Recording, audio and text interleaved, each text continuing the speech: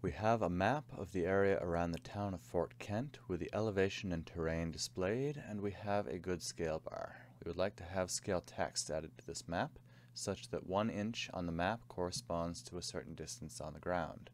We do that by inserting scale text. And we want 1 inch equals a certain number of feet. By default, this gives us a precise calculation that when we print this map out at 8.5 by 11, we will have 1 inch on the map corresponding to 2,112 feet on the ground.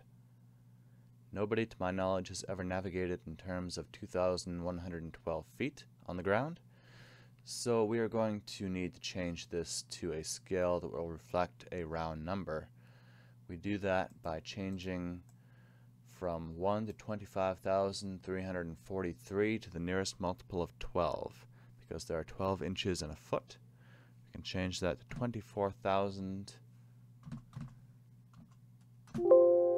which makes 1 inch on the map equal 2,000 feet on the ground.